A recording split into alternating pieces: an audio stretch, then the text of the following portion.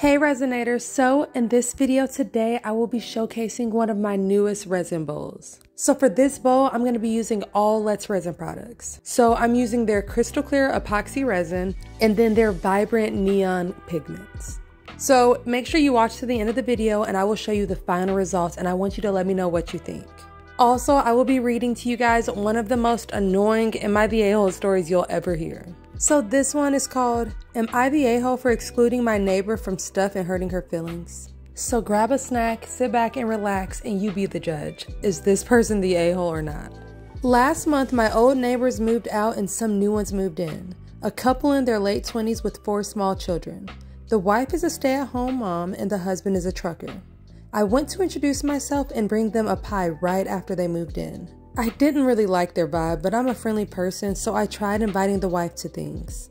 Our neighborhood is small, a collection of 10 houses. Everyone knows everyone and is generally pretty friendly. No one else has young kids though. It's mostly couples with no kids or older couples whose kids moved out. I hang out with 2 of my female neighbors who are close to my age, mid-20s. We go on walks, have lunch at each other's houses, etc. I only work 3 days a week, so I have a lot of free time. I invited the new neighbor Molly to 2 different things, lunch at my house and also a walk/hike with me and the others. Both times she just assumed she could bring her kids and showed up to my house with them. I turned her away from lunch at my house because I don't want 4 rowdy kids under the age of 6 in my not childproof house. She was upset because she says that no one can ever watch them and she can't come without them. She did bring them on the walk with us, but we couldn't go into the forest because of her stroller, so it kind of ruined things for everybody. There's no trees or shade in the neighborhood and the summer heat makes it awful. The forest is so much better. Since then, I've been avoiding Molly like the plague. I just don't want to be her friend. She's invited me over and asked to come over and bring her kids. She even asked me to watch her kids the other day so that she could have a break. I barely know the woman and I feel like her behavior is pretty inappropriate and she's maybe just not picking up on social cues. Today, me and my other neighbors went for a walk in the forest and she saw us go. She texted me to ask why she wasn't invited. I said it's because we don't want our plans to be altered by her kids. And she's already expressed that she can't do anything without her kids. She went on a rant about how it takes a village and we don't understand what it's like, and she called us all a-holes. I agree with her that I don't know what it's like, because I personally would never choose to have 4 kids with an absent husband. I just feel like she's being unreasonable to expect us to have a bad time just so that she can have a good time. Her kids were super annoying and hard to deal with. My husband thinks she's an a-hole, but my mom thinks I should be more sympathetic. So am I the a-hole for not wanting to be friends with my neighbor? This is one of those stories where everyone kinda sucks. And here's why.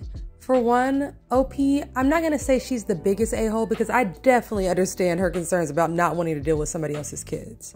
I mean, I know before I had kids, I really didn't hang out with people who had kids a whole lot because we just didn't relate that much. So I honestly just can't blame her for not wanting to hang around 4 rowdy kids because it can get really chaotic with kids. But on the other hand, when she invited a stay-at-home mom with 4 kids to lunch and to a walk around the neighborhood, I mean, honestly, where does she think the kids were gonna be? But at least she tried to make friends with the lady, so I can't be too hard on her. So I guess I gotta give her like a 2 or 3 out of 10 on the a-hole scale. Now, for the mother, I feel for her because I understand how it feels to be stuck in your house all the time. I'm sure she was super excited to make some new friends and get out of the house. But any mother knows that if you're gonna bring your kids somewhere that you're invited to, you should always mention it to the host, especially if they don't have kids themselves. I know that if one of my childless friends invited me to an event, I would ask if it was okay if I brought my kids.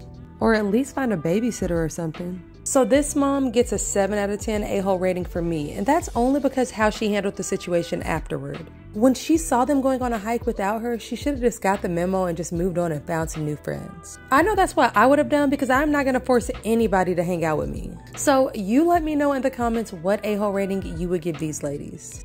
Alright guys, so here are the final results of the rainbow bowl that I made using Let's Resin products. So for this one, I used their crystal clear epoxy resin and then their neon powders, and I made this gorgeous tie-dye effect bowl.